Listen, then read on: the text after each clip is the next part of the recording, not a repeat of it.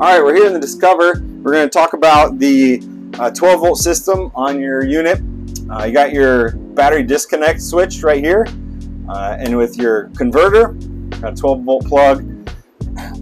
Down below here in the cabinet, you've got your battery box. This is for your 12 volt battery. That's going to be installed by your dealer, typically a deep cycle battery. If you want, you could also, this unit's also compatible to have a lithium battery installed as well. Alright, here on the outside of your unit, you got your 30 amp shower power connection right here. Then you've also got the ZAMP plug that we talked about. Or if you wanted to have a solar briefcase or something, you could plug in here. You could put in a trickle charger for your battery if it's in storage, anything like that. Alright, here we've got your Discover battery box with a battery installed. Make sure you do all your red wires. You got 2 red wires for your main power, and then also from the ZAMP solar panel plug that we've got on the outside coming in. Red goes on red, white goes on your negative.